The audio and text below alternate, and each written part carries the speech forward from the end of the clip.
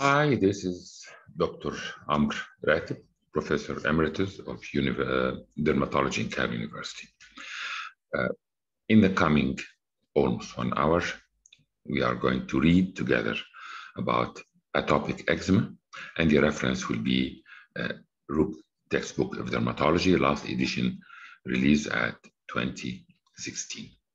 Let's first share the screen and see if we can work together in this.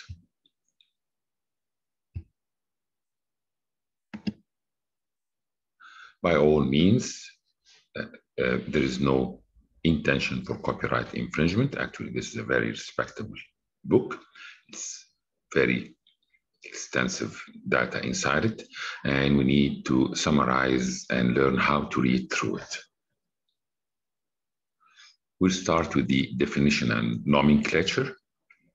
The definition of atopy has always been and still is a problem. Atopy means no place. So trying to define this no place disease, to put its nosological position, has always been difficult.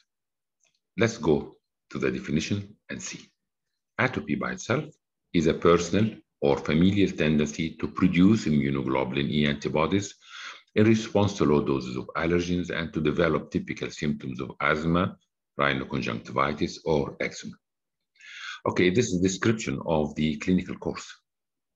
It's not a definition. It's not clear terms to put it in any class of disorders. Again, atopic eczema is an itchy, chronic, or chronically relapsing inflammatory skin condition that often starts in early childhood. The rash is characteristically itchy, papular, papulovesicular, preferably flexural, and becomes excoriated or lichenified. Again, this is a clinical picture and course. Moreover, the nomenclature is very extensive. It's very different names for the same disorder. Atopic eczema, atopic dermatitis, eczema infantum, Benier's prurigo, prurigo vibra, etc.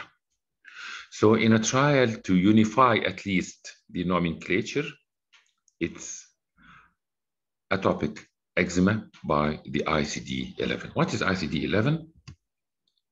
It's the International Classification of Diseases, number 11.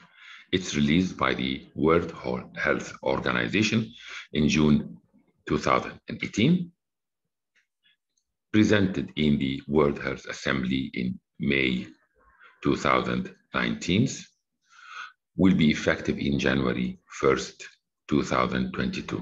The idea is that we agree on a single nomenclature term for a disease that still the pathogenesis is so controversial, so difficult.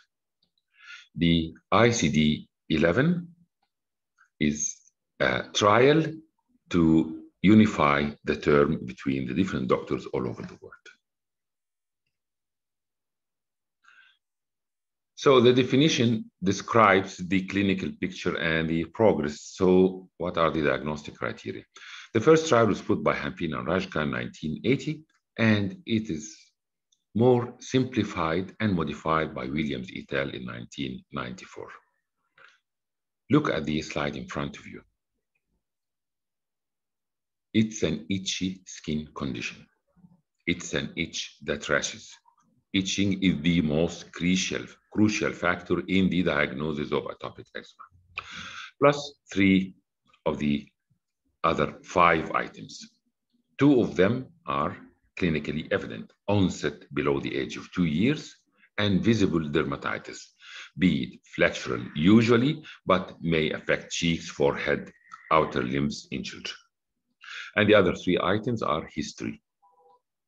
History of the eczematous involvement of the skin, history of dry skin, this is very important, and personal or family history of atopic eczema or other atopic disease.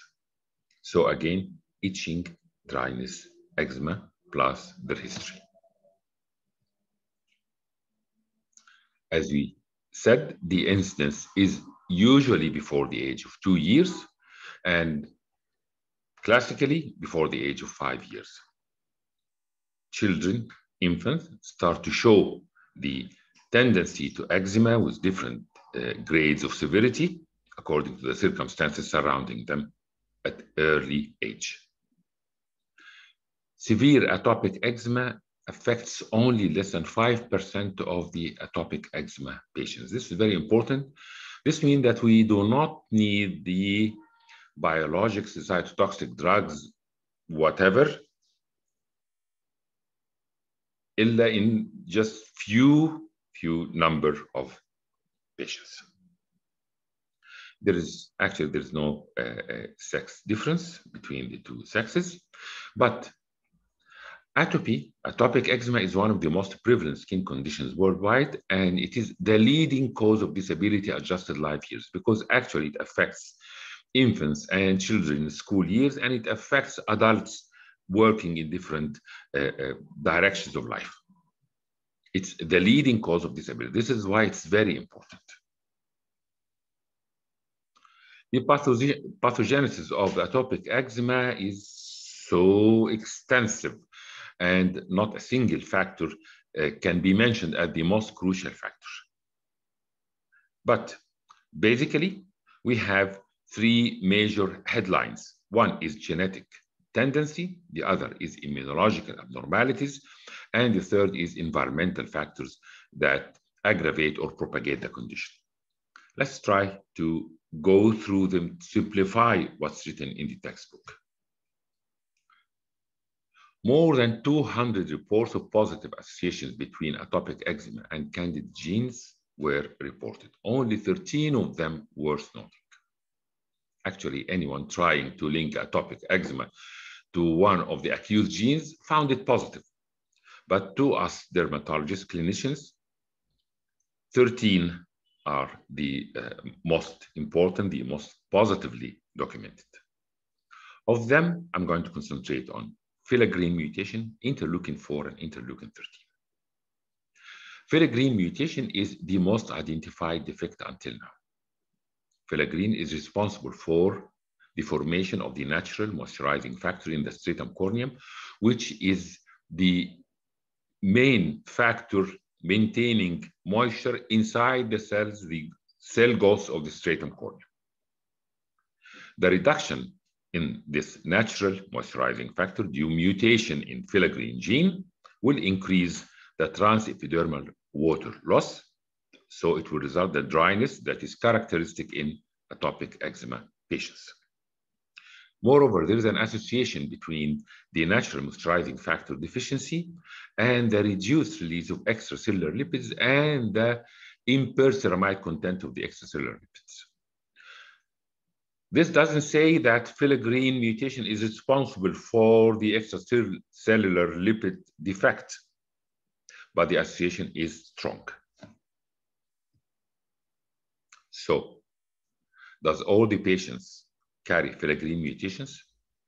Does anyone carrying filagreen mutation gene should have atopic eczema? No, actually not, because there are many other factors. Only 20% of atopic eczema patients carry this filagreen gene mutation.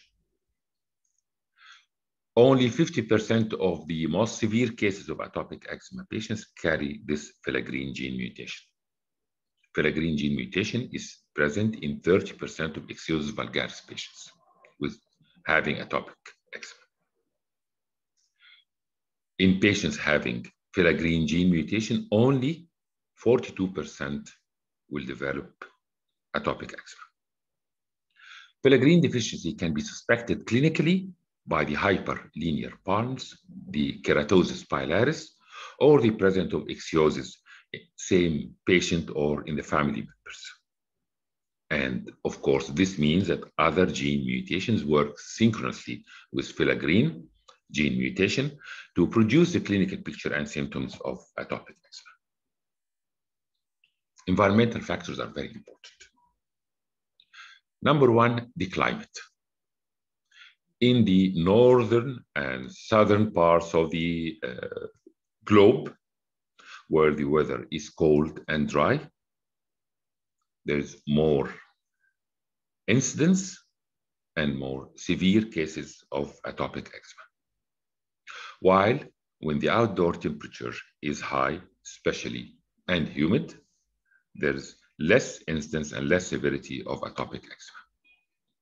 The relation to pollution and smoking is still controversial, not definitely proved or denied. And living in cities aggravates the atopic eczema, the symptoms and the signs, and the incidence in the cities is more than in the villages, in the rural areas. Breastfeeding seems to offer some protection against the development of atopic eczema, and this is why the WHO recommends at least 6 months of exclusive breastfeeding for the newlyborns. The diet. This is controversial about the diet in pregnant and breastfeeding mothers. And they say fish is recommended because of the fish oils, but again, there is no conclusive evidence here. Obesity and physical exercise by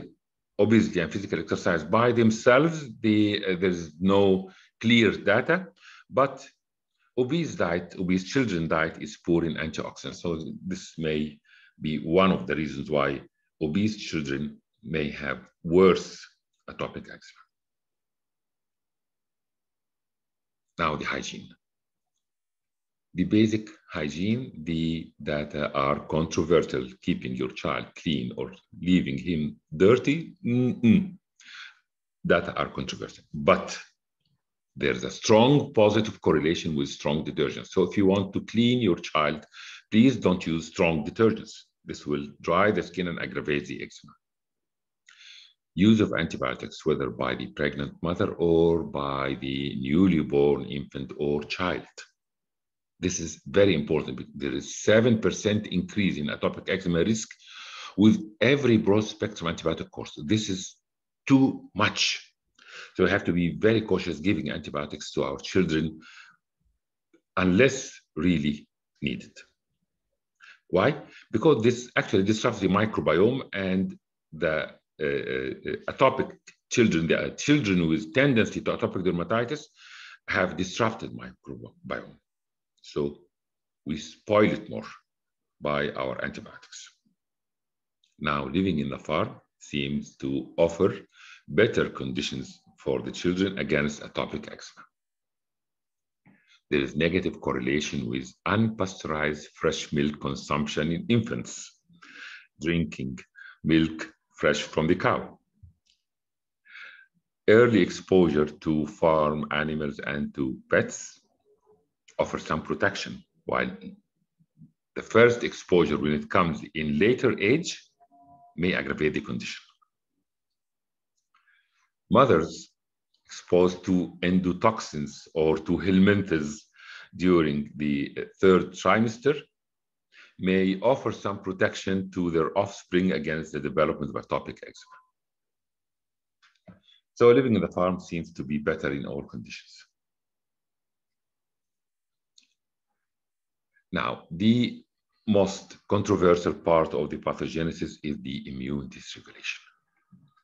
If you remember, if you have seen the 2 lectures before about the receptors of skin inflammation and the mediators of skin inflammation, finding a simplified, concise, straightforward scenario for the inflammation is rather impossible.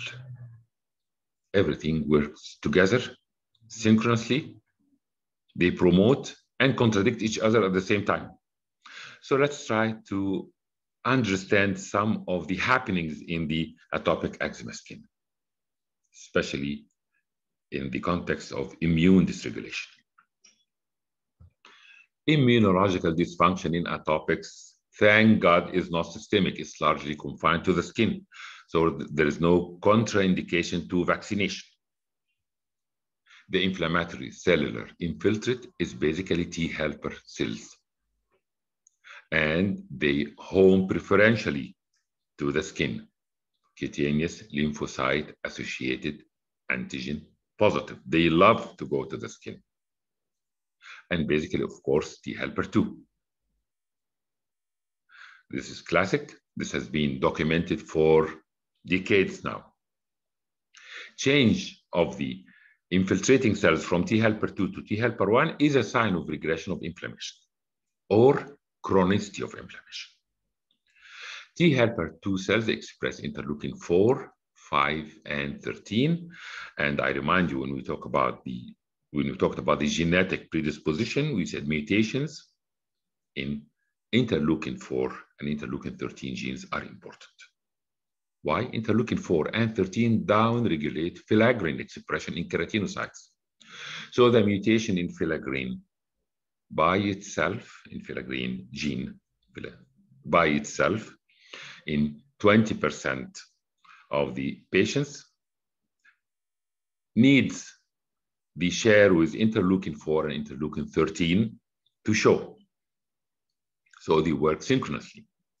Interleukin 4 downregulates cutaneous defensins and increases the expression of bacterial adhesion molecules. This means what? There's more adhesion of Staphylococcus aureus to the atopic skin. And this is a very important and crucial factor in the development and in the progress of atopic eczema.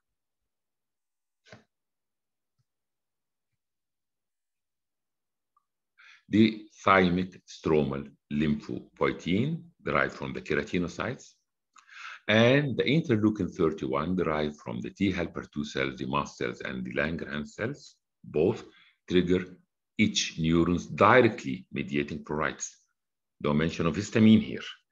In most of the cases of atopic eczema, the itching is mediated by the neuropeptides and by the thymic stromal lymphopoietin, not by histamine. Langerhans cells in atopic eczema, they have high affinity for immunoglobulin E, so it's not just the mast cells. Langerhans cells too, and even the keratinocytes, they have weak affinity for the immunoglobulin E. We'll go through this.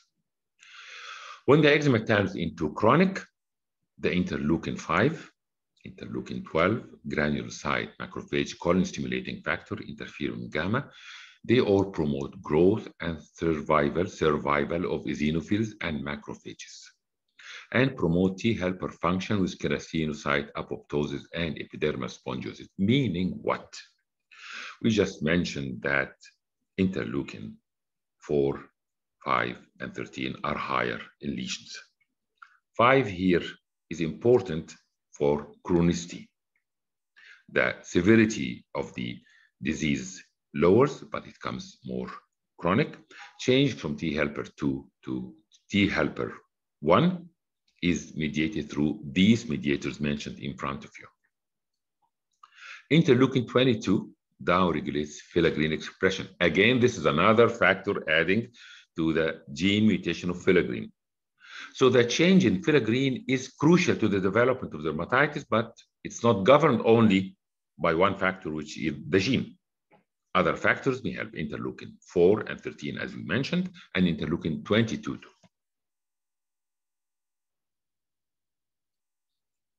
Tregs. Classically, T helper cells were classified into T helper inducer and T suppressor cytotoxic. That was more than 30 years ago. T suppressor cytotoxic, that was a broad name. Now we have the Tregs, regulating T cells. They counterbalance pro-inflammatory environment. Both glucocorticoids and allergen-specific immunotherapy, they help the function of Tregs to suppress inflammation. Staph aureus superantigens, on the other hand, suppresses the Tregs and induce T helper 2 function and inflammation. In an attempt to control inflammation, Tregs, corticotropin releasing hormone, and interleukin 2, which is anti-inflammatory, are present in atopic lesions. So when we find interleukin 4 or 13, they are pro-inflammatory. When we find interleukin 10, it's anti-inflammatory. It's always a duel inside the body to regain the balance between the pro and the anti-inflammatory. Important thing here is that Tregs are normal in the atopic eczema peripheral blood. We'll come soon into another item. Eosinophils are usually high, especially in severe cases, but Tregs are normal in the blood. The problem is in the skin. The immune problem is in the skin here, localized to the skin. Okay, both natural killer cells and gamma delta T cells preferably secrete again type 2 cytokines in atopic eczema. It's not only the T helper 2. Any cell that can secrete mediators in this area will preferably go to type 2 cytokines. Moreover, a new subset of lymphocytes, the innate lymphoid cell, the new site, was shown to secrete again type 2 cytokine in atopic eczema and in human skin after allergen charms. Now, atopic eczema patients may have high peripheral blood IgE levels, that's the extrinsic type of atopic eczema, or may have normal IgE, but both has high levels of circulating eosinophils. It's more important to diagnose.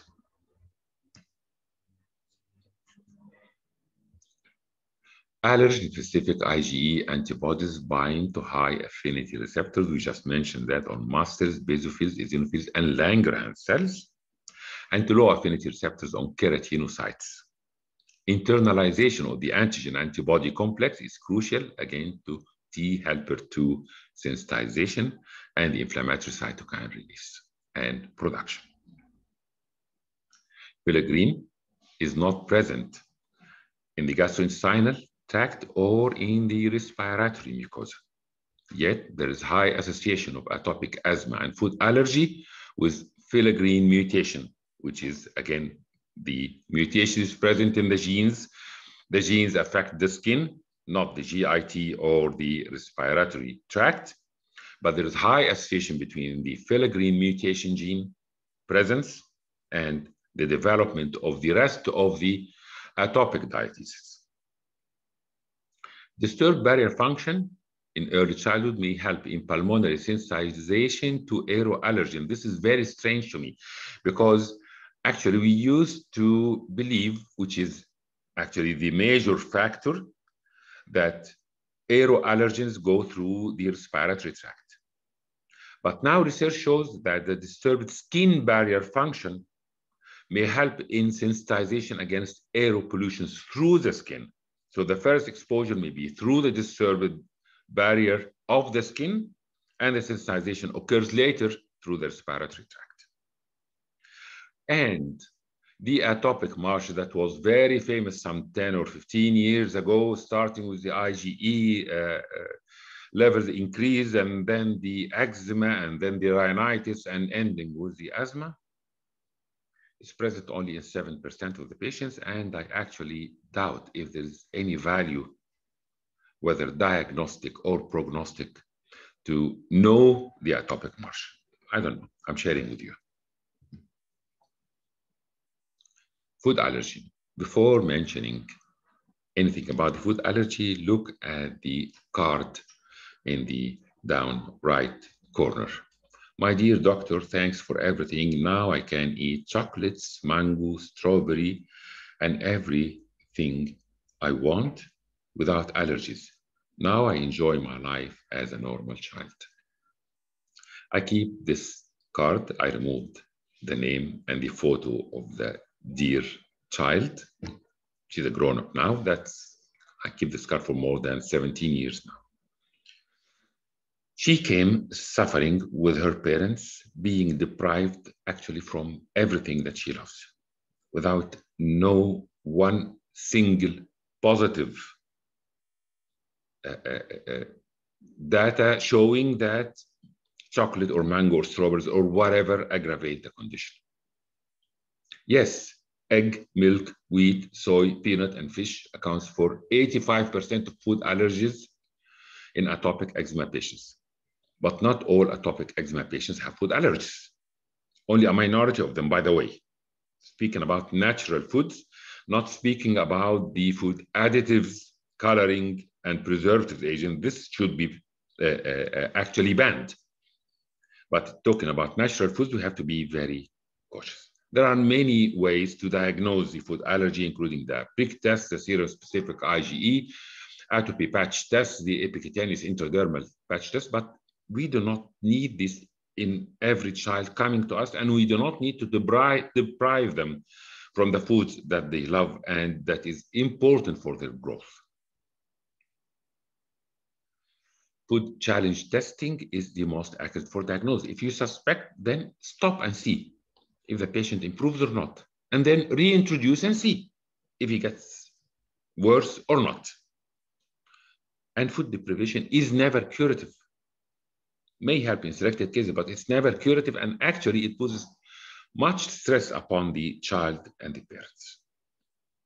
When food allergy results in urticaria, this worsens the dermatitis. Now, we mentioned that there's facilitation of the adhesion of the Staph aureus to the skin of the atopics. And we mentioned that there is decrease in the formation of the cathelicidin and beta defensins, which are natural protective factors against the invading microbes. There is a defect in neutrophil chemoattractant interleukin 8. So this means neutrophils does not come so rapidly, so effectively to infected areas or colonized areas as they should. And there is a defect in inducible nitric oxide synthase, which kills the invading organisms. There is effective eccrine secretion of dermestidine-derived antimicrobial peptides. And there is a defective IgA production in sweat and tears and over the mucous membranes. So they have a higher tendency to get staph colonization and to get infected. Mind you, again, we worsen the condition by using systemic antibiotics unguarded.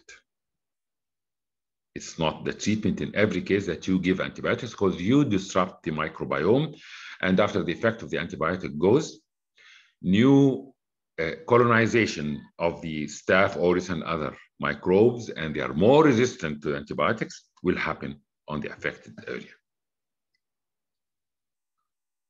Staphylococcus aureus colonization in more than 90% of atopic eczema patients. Actually, we made all the researchers made very much research on the colonization of Staph aureus on the atopic eczema.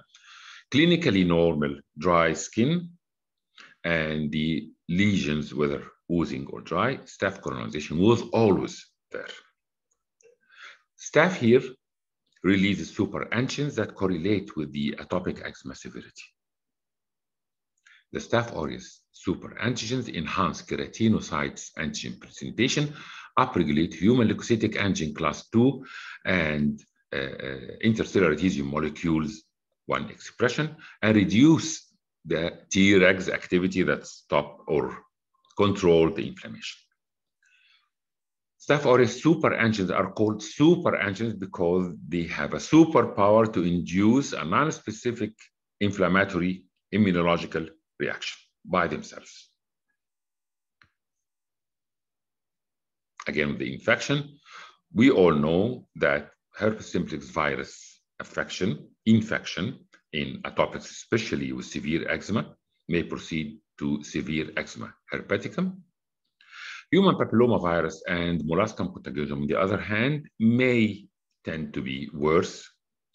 And the malassezia species in the colonization in the specific areas in the skin, like the scalp, the anterior chest, the hairline behind the ears, may help to worsen atopic eczema in seborrheic areas.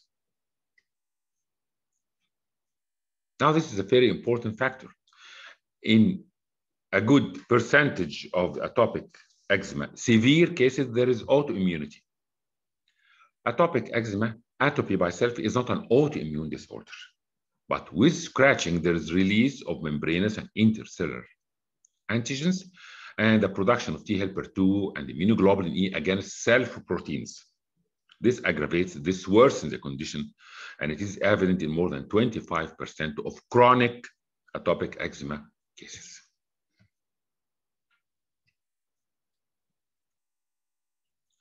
Here's another controversy.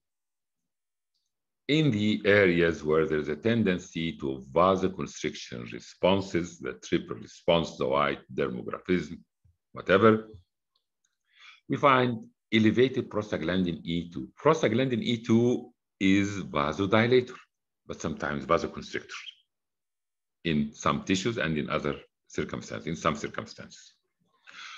There's increased phosphodiesterase E, it's pro-inflammatory,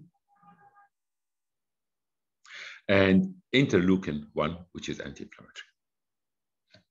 There's a controversy again. These are just findings. They are not important actually for us as clinicians here.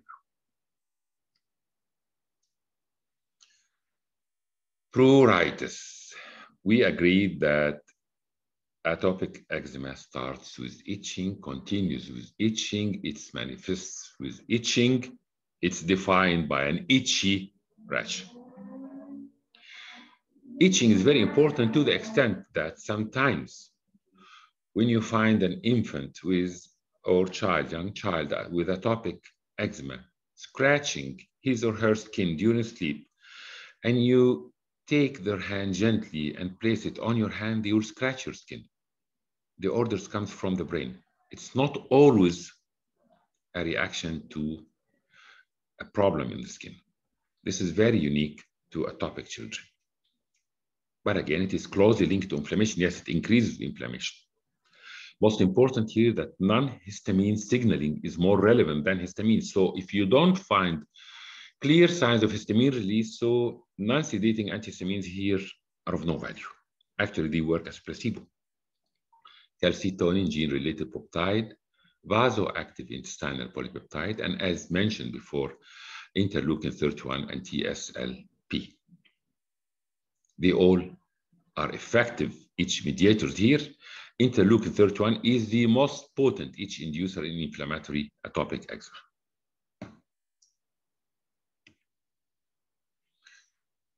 So the atopic skin is defective in the natural moisturizing factor. So there is no moisture inside the cell walls of the stratum corneum.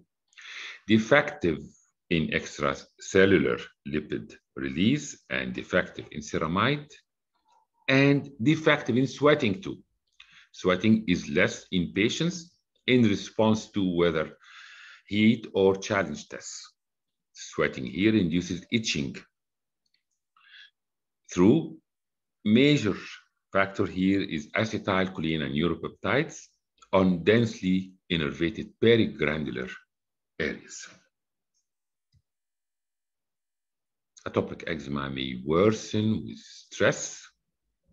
They say nature is not fully understood, but they also tell us that there is reduced cortisol response to stress. So there's more tendency to inflammation. And there is increase in neuropeptides, which are here pro-inflammatory, and they stimulate itching. So this is part of it. Atopic eczema patients show lower than normal increase in stress-induced cortisol production, have reduced sensitivity to anti-inflammatory effects of endogenous cortisone.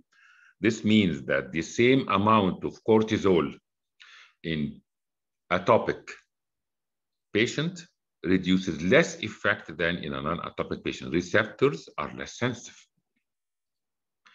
Premenstrual flare is common, mostly psychogenic, mostly with salt and water retention and release of body temperature. And we all know that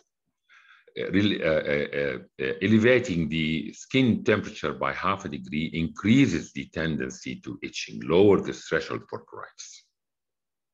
Atopic eczema may improve or worsen with pregnancy. I believe it depends on the psychological factors here and maybe some hormonal factors. So to summarize the long story, there is genetic predisposition, especially with filaggrin mutation and disrupted barrier function. There is immune dysregulation confined to the skin, not systemic, And T helper 2 and type 2 cytokine profile production are the major factors here. The immunoglobulin E may or may not increase, but eosinophilia is common in the blood, especially with severe cases. Staph aureus colonization with superantigen release is the rule, is the standard here in atopic skin. Herpes simplex virus may cause eczema herpeticum. This is classic, and we all know it. Pruritus, I remind you again, stress that pruritus is basically neuromediated rather than histamine-mediated. There is an abnormal vascular response which is not really clearly understood, and there is reduced sweat excretion that aids in the dryness condition of the skin. Now, the second half of the lectures should be much easier than the first half. I'm sorry if I bothered you. Wait, take a sip of coffee. Okay, let's see clinical picture.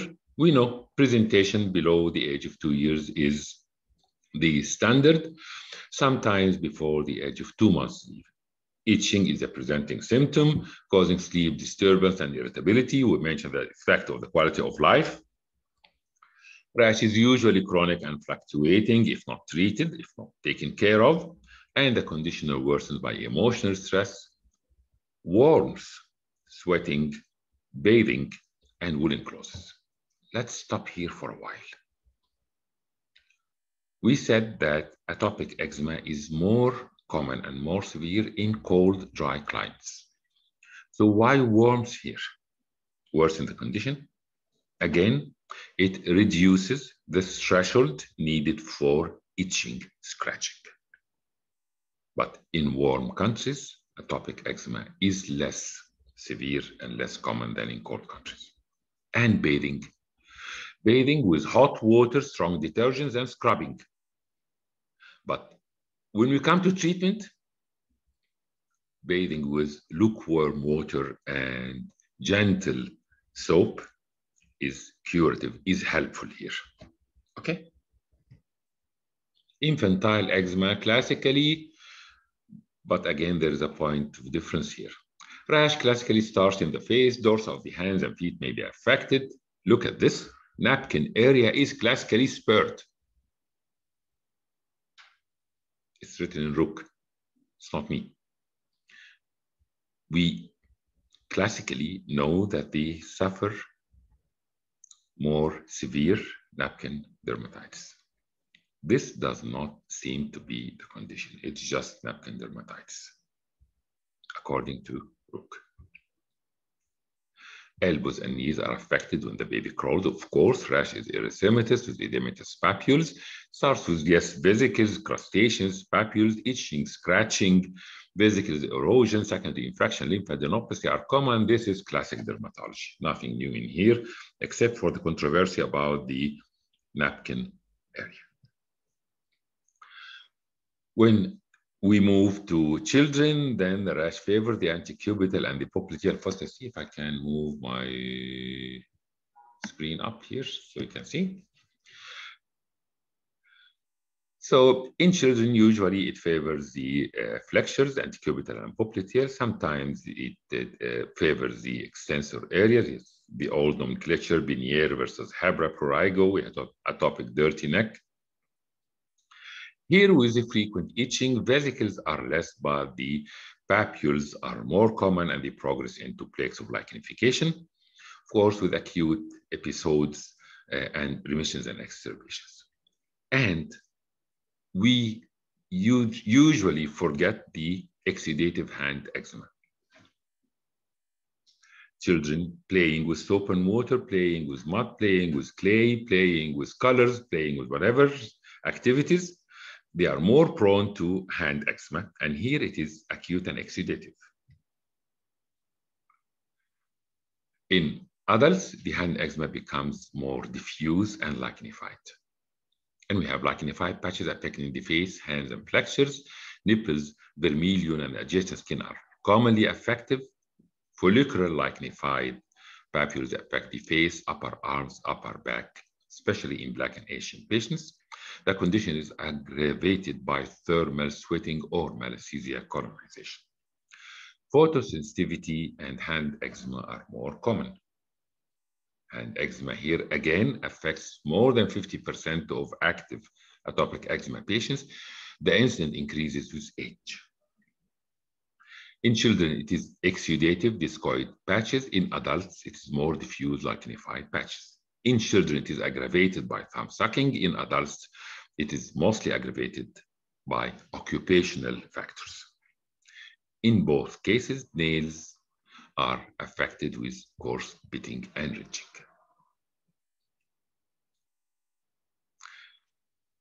I don't know if there's a real value in our practice for the differential diagnosis in this condition or not, but these items should be always taken into consideration with atypical presentations, especially resistant to classic management of atopic eczema. Just have a look at the items here. They are rare, but should be considered when the case of atopic eczema is presenting with an atypical picture or is severe and chronic than usual.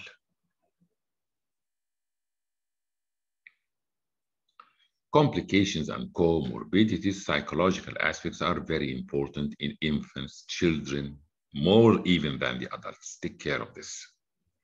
There is no effect on growth retardation unless the condition is very severe, which is very rare and usually because it's negligence from the patients or ignorance from the treating doctors. I'm sorry.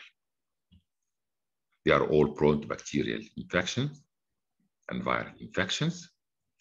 The Denny-Morgan lines could help in diagnosis, especially in mild cases. Look at the photo of this beautiful child in front of you. The crease in the lower eyelid, this is the Denny-Morgan fault. Lip licking is common. Alopecia areata, long thought to be one of the common associations with atopy. This is now controversial. Again, the food allergy here will manifest. I consider it the main factor here of food allergy if the child is suffering from abdominal symptoms, not just eczema. I start considering food allergy with abdominal symptoms.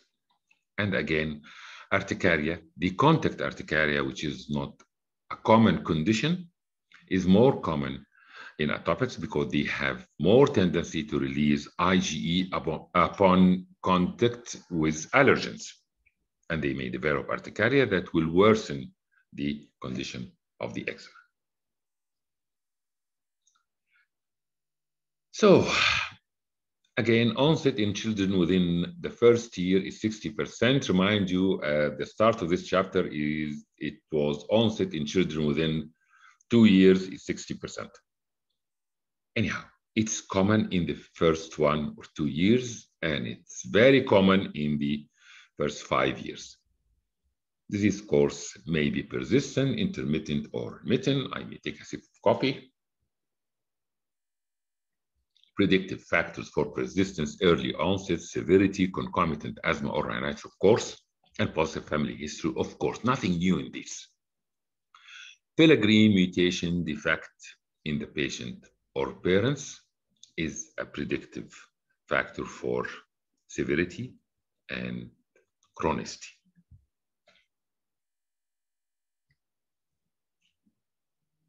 Again, I'm putting the photo of the card, which I'm proud of. Investigations. Actually, we do not need to make any investigation to diagnose atopic eczema.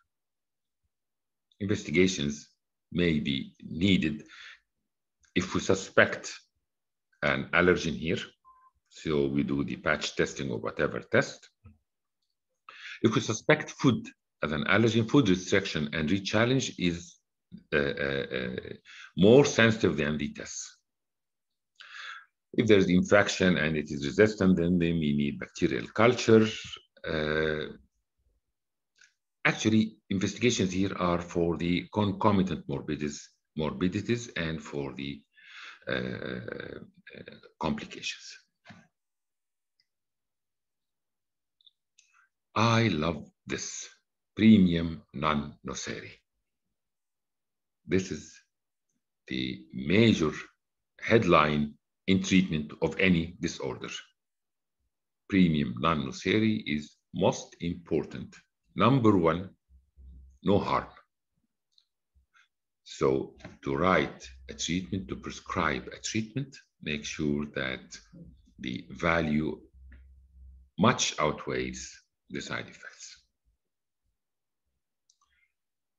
With atopic children, the first assessment, history, examine the whole skin, check for comorbidities, check for other systems, and discuss the impact of the disease on the quality of life of the child with the parents or of the adult person suffering from the atopic eczema.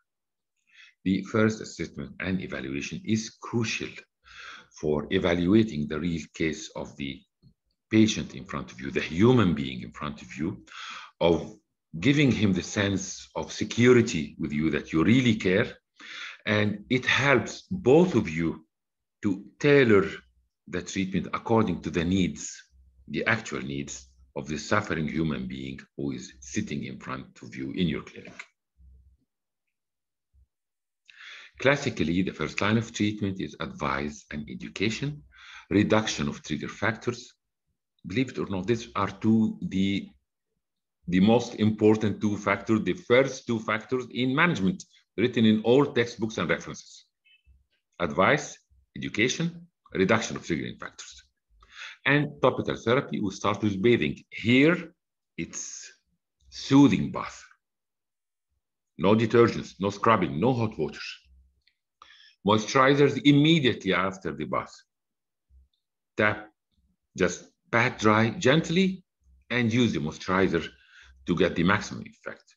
Steroids, start with the weak steroids. Never start with the potent and super potent ones. And steroid combinations if needed.